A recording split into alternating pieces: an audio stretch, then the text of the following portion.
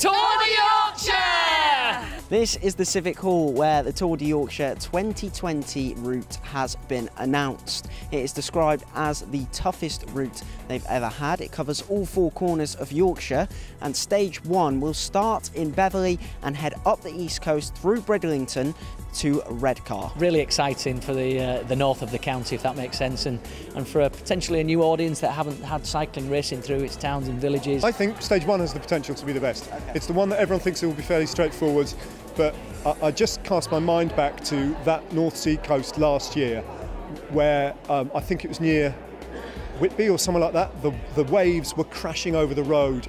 I'll repeat that, the waves were crashing over the road that the race went through.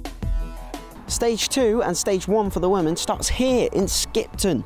It goes through the Three Peaks, up to the Côte de Buttertubs, and then finishes up in Leyburn. This year it goes up Buttertubs, so that part of the route is on our sportive, so we couldn't be happier. It's looking to be another tough edition. I think it gets harder year on year, but it's what women's cycling needs and wants, so yeah, it's a step in the right direction. But they're just iconic Yorkshire roads, and the scenery is spectacular. When you get up there, there's no better feeling. The views, and then as Judith says as well, the downhills, you know, you've climbed all that way up there, you get that awesome view, and then you get to go whoosh, and it's like the snow.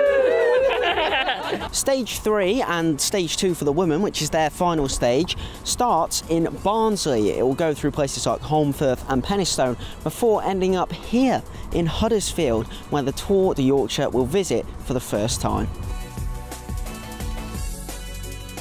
Yeah, a bit of South and West Yorkshire, so Barnsley again will come to the party in Huddersfield. Got to be excited for our friends in West Yorkshire there. Again, you know, some of the most gruelling parts of the race will come in stage 3. For the second year running, the women's race is actually coming through Queensbury, so hopefully we'll all be up there supporting the women's race.